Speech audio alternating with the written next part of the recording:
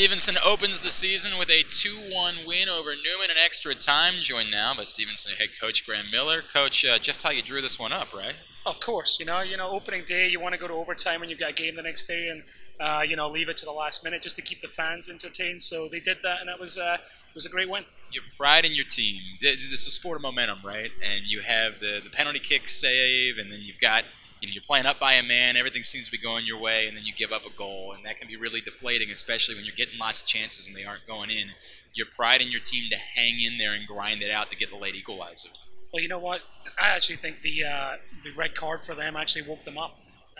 We were dominating the game. We had plenty of shots. They were just playing on the counter, but their red card seemed to give them a little bit of new life, because then you have to play with more heart. You have to go after everything because you're playing a man down.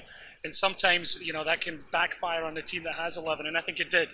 And we let them come back in the game. It was a soft penalty, but great save from Mastelitano, and then we give up a goal in a set piece. But the way the guys responded after that took them a little bit of time.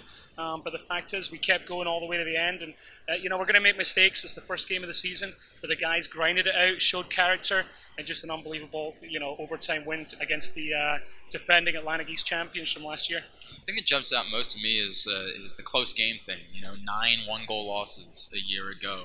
To start the season by winning a close game and a dramatic game, it maybe is a sign of growth, perhaps, to your team going into this year. Yeah, and that's it. With those 9 one-goal losses and the 2 ties, these are the games that we would have probably maybe would have lost last year. So the fact that we came back and tied it, and then took care of it in overtime is just huge for what we're looking to accomplish after last year. And how about the heroics of Jay Smith?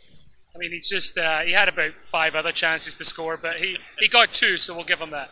He was waiting to make him the most dramatic, right? Of course, that's the way these guys are. They try and give me a heart attack every 2 minutes. All right, Coach. We'll see you tomorrow. Congratulations on a great win. Thanks, Glenn. He's Graeme Millar. I'm Glenn Clark for GoMustangSports.com.